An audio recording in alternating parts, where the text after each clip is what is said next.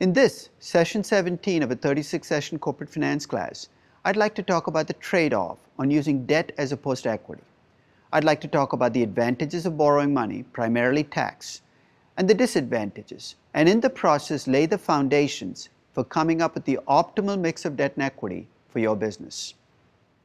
Now that we've talked about the investment principle, that we should take projects that earn returns greater than a minimum acceptable hurdle rate, let's move on to the second principle in corporate finance, the financing principle.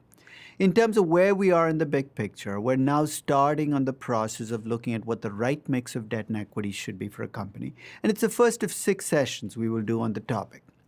So to begin the process, let's set up the trade-off. Okay? You're looking at finding the optimal mix of debt and equity for a company, and in addition, you're trying to find the right type of debt for the company. And in these next few sessions, we're going to try to address both components of the financing principle. Before we get into the trade-off of debt versus equity, let's step back and look at something we've already done, which is differentiate debt from equity. What is it that makes debt different from equity? And here are some of the things that you might want to look at. The first is debt gives you a contractual or fixed claim. Equity has a residual claim. Debt payments are tax deductible. Equity payments usually are not. Debt investors get first claim if the company goes bankrupt on the assets. Equity investors are last people in line. Debt investors usually take no role in how the companies run. Equity investors usually do. Debt usually comes with a finite maturity. Equity doesn't. So those are the things that separate debt from equity. And if you use that distinction, you can see why some items are easy to categorize and some might be a little messy. So bank loans, corporate bonds are clearly debt. Equity, whether it's your own savings, whether it's venture capital, whether it's private equity or common stock, is equity. But there are hybrids such as convertible debt, which is part debt and part equity. So generically, when we think about the debt and equity trade-off, we're looking at what proportion of a company's value of financing should come from debt. And as a setup for what's coming, I'd like to define, before I get started, what I mean when I say debt ratios or debt-to-capital ratios. Debt ratio to me is debt as a percentage of overall capital. It's debt over debt plus equity. It can be stated in book value or market value terms, but when I talk about debt ratios, I'm usually talking in market value terms. So effectively, when I say the optimal debt ratio for a company is 20%, I'm talking about a market value debt to capital ratio. Now that we've got that out of the way, let's look at the 4 companies that we're going to break down and look at what their existing debt looks like. So here you have Disney, you have Vale, you have Tata Motors, and you have Baidu. Why didn't I look at Bookscape? Bookscape's only debt is actually lease debt, so I don't have to worry about breaking them down too much. And Deutsche Bank, I'm not even going to try breaking their debt down because debt to a bank is really not a source of capital. It's raw material. So looking at these 4 companies, let's look at what they share in common and what's different. Here's where Disney is probably different from the remaining companies. Most of Disney's debt is in the form of corporate bonds. And that's not unusual. U.S. companies historically have been far more dependent on the corporate bond market than companies outside the U.S. In fact, until about 20 years ago, many emerging markets, the only source of debt was bank debt. You're starting to see the shift away from that, even with the emerging market companies that I have in my sample. Some of the debt, though not as high as for Disney, comes from corporate bonds. If you look at the maturity of the debt, Disney has a lot of short-term debt, about 13%, and also a lot of long-term debt. Of all the companies, Vale has the longest-term debt. Again, that does make sense at a generic level because if you think about a typical project for Vale, which is an iron ore mine, it could have a 25 to 30-year life. Disney has some floating rate debt, about 5%, but mostly fixed rate debt. Right? When you look at the currency breakdown for the debt, Disney's debt is not as foreign currency based as you'd expect it to. If you remember, Disney's operations, 82% came from the US, 18% came from outside. Its debt is not as foreign currency focused as its operations would suggest. It has about 94% US dollar debt, about 6% foreign currency debt, and much of it takes the form of Indian rupee debt and yen debt, not euro debt, not Latin American currencies. Baidu is predominantly US dollar debt, surprising given that it gets almost all of its revenues in China. But the objective of this particular table is to just give you a sense of the debt breakdown of these four companies. So one of the questions we're trying to examine then is, are the mixes of debt and equity that these companies are using the right mix? And later on, we'll come back and look at whether the type of debt that they're using is in fact the right type of debt for them as companies. So let's look at one way of thinking about this trade-off. Should you use debt or equity? Here's a very simple way to answer the question. You tell me where you are in the corporate life cycle, and I can pretty much tell you whether you should be predominantly a user of equity or predominantly a user of debt. Early in the life cycle, when you're a young startup company or you're building up to high growth, you should be predominantly or primarily equity funded because you can't afford to borrow money. You don't have the cash flows to service debt, either because you're not making money, or even if you're making money, everything is going back into the business. As your growth starts to level off, what I mean by that is your earnings continue to grow, but you don't need to reinvest as much for future growth. You start to get the first vestiges of debt capacity. You have the capacity to borrow money. Initially, companies fight it. What company wants to be mature? It's so much more fun being a growth company. So initially, you see debt capacity, the actual debt ratios lagging what the company can afford to borrow. Eventually, the company catches on, it starts borrowing more money because it has more debt capacity. As it matures, its debt capacity continues to increase because it becomes a more mature company. And in decline, the debt ratio might continue to be high depending on how you deal with decline. So you tell me where you are in the life cycle as a company, and I can pretty much guess what kind of debt ratio I'd expect to see. So it's a very simplistic way of thinking about what the right mix of debt and equity for you is, but it's a fairly effective way. Now, let's think about the broader question. What's the trade-off on using debt as opposed to equity? Debt has two big benefits over equity and three costs. Here are the two big benefits. The biggest benefit is a tax benefit. Interest is tax deductible, cash flows to equity are not. And the higher the tax rate you face as a company, the greater the tax benefit to borrowing money. So companies and countries with much higher marginal tax rates, like the US and Japan, should borrow more than companies and countries with much lower marginal tax rates, say Ireland. So that's the first benefit, is a tax benefit. The second benefit is what I'm going to call added discipline, but let me explain what I mean by that. If you're the managers of a company which is primarily equity funded and it's a mature company, it can afford to borrow money, but you've chosen not to borrow money, you have a tendency to get sloppy. Sloppy in what sense? If you take bad projects, who's going to notice? You hide your mistakes under those big earnings and cash flows. So here's what I'm going to try to make you do. I'm going to try to make you go out and borrow money. And here's what that borrowing is going to create. It's going to create interest expenses you got to pay in good times and bad times. So effectively, it means that if you take bad projects now, you face a much larger consequence. You might not be able to make interest payments. Company might default and you might lose your job.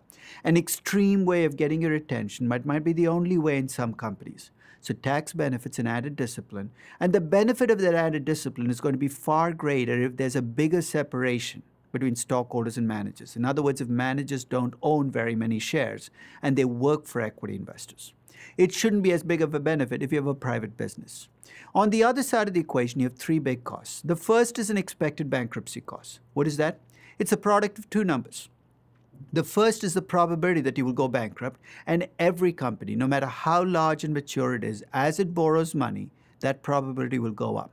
So even an ExxonMobil with its huge earnings, as it borrows an extra 10, 50, 100 billion, will have a higher probability of bankruptcy than it did before it borrowed the money. The other cost is a bankruptcy cost. What's the cost of going bankrupt? Sounds like an absurd question, but let's flesh it out. There's a direct cost, which is the cost you create once you go bankrupt.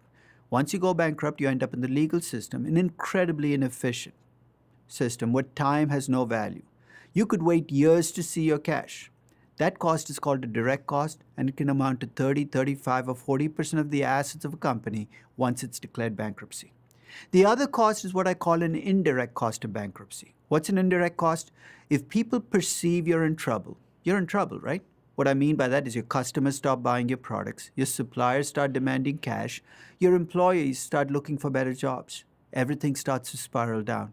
The greater the cost you face as a company in terms of bankruptcy, indirect or direct, the less you will borrow. That's the first big cost. The second cost is an agency cost. An agency cost reflects the fact that what's good for equity investors might be very different from what's good for lenders. Equity investors left to their own devices will often take far riskier projects than lenders want them to take, might pay themselves bigger dividends than lenders want them to pay out, and in fact might borrow more money on the existing assets if lenders don't stop them. So what do lenders do? They put constraints or covenants. Every time you borrow money, those covenants get tighter and tighter. It's like being in a straitjacket. And the more you borrow, the more difficult it becomes for you to move. If you're a company that values flexibility, don't go out and borrow money. So that's the second cost, is an agency cost. And that cost is going to be higher again for some companies than others.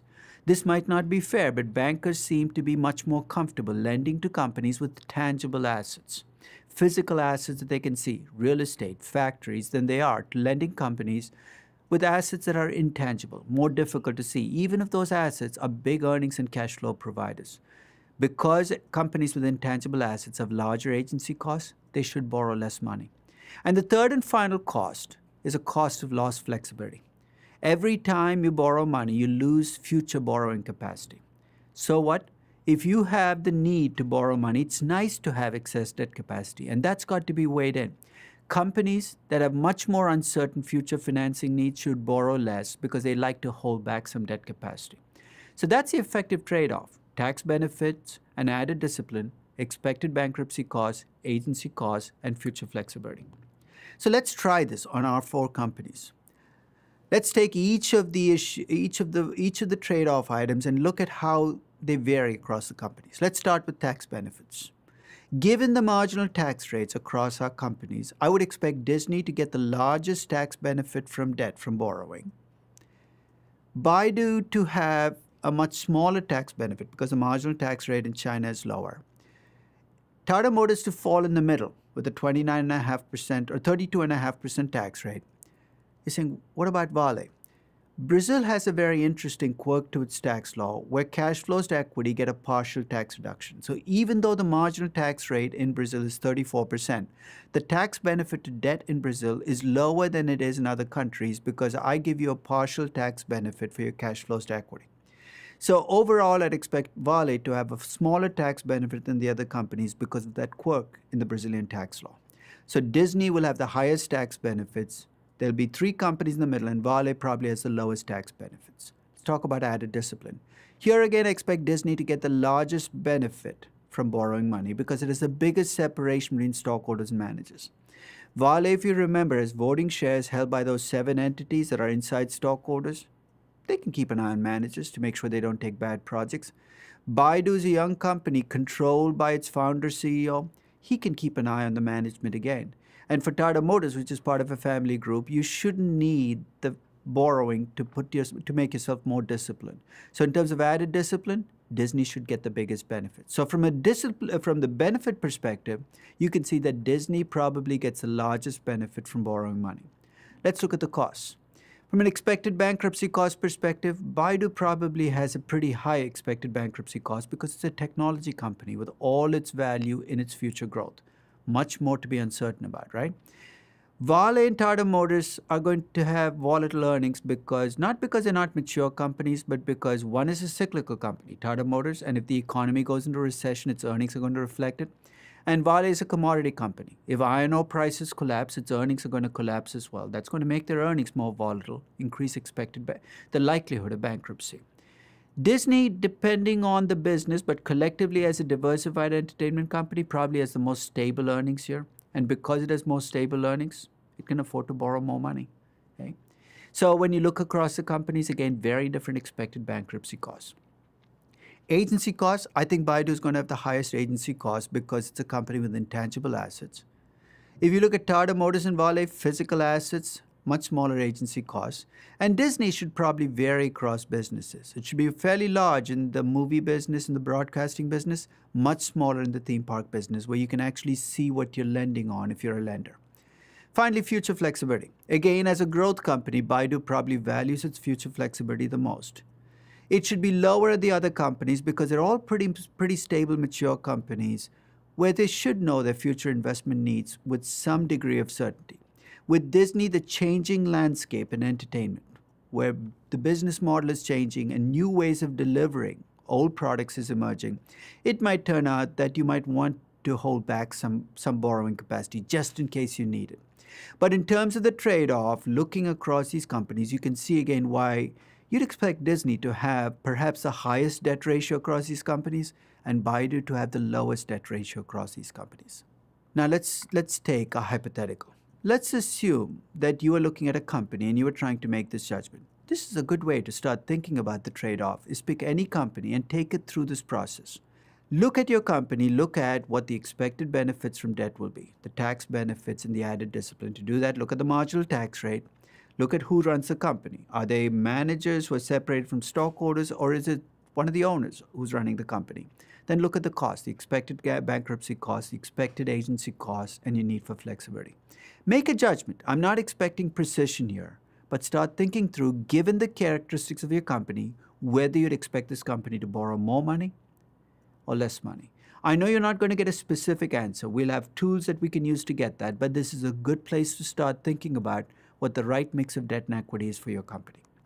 Now let me create a hypothetical scenario. Let's assume you live in a world with no taxes. Let's also assume in this world managers do the right thing. They take good projects, they reject bad projects, they do what's right for stockholders. Let's assume no company ever goes bankrupt in this world. Let's assume that equity investors, when they go to borrow money, tell the truth. They tell you they're going to take risky projects, they take risky projects. They tell you they claim they're going to take safe projects, they take safe projects. And finally, let's assume that every company knows its future financing needs with certainty. You think, so what? Think about the trade-off. With no tax rate or no taxes, the tax benefits are zero, right? When managers already do the right thing, there is no need for added discipline. No company ever goes bankrupt. The expected bankruptcy cost is zero. If equity investors don't lie, there are no agency costs. And if every firm knows its future financing needs with certainty, the value for future flexibility is also zero. So you have zero benefits and zero costs. How much would you borrow in this world? If you borrow $1, there are no benefits, no costs. You borrow $100 million, there are no benefits, no costs. You borrow $1 billion, there are no benefits, no costs. In effect, it doesn't matter how much you borrow. Congratulations. You've just derived corporate finance's most famous theorem. In a world with no taxes, no default risk, and no agency costs, it doesn't matter how much you borrow. This is the Miller-Modigliani theorem, the theorem that gave birth to corporate finance as a modern discipline. But remember again, for this theorem to hold, there can be no taxes, no default risk, no agency costs. I know it's completely unrealistic, but it's a great starting point for thinking about when debt really doesn't matter. In fact, if you're in the Miller-Modigliani world, not only can you make the argument that debt doesn't matter, but the cost to capital you compute for your company at any debt ratio will be the same at every other debt ratio. The value that you compute for your firm at any debt ratio will not change if you change the debt ratio. One of the great tragedies of the Miller-Modigliani theorem is there are generations of business students who, if you ask them what's the only thing you remember about the capital structure lecture, will say the Miller-Modigliani theorem. How convenient. You don't remember any of it, but it doesn't matter anyway. But in fact, for the Miller-Modigliani theorem to hold, you can have no taxes, no default risk, and no agency costs, and that doesn't resemble the world I live in. Maybe you live in that world. But if you live in the world that I live in, debt does matter. And what we will do in the coming sessions is talk about what the right mix of debt and equity is for a company, given taxes, given default risk, and given agency costs. Thank you very much for listening.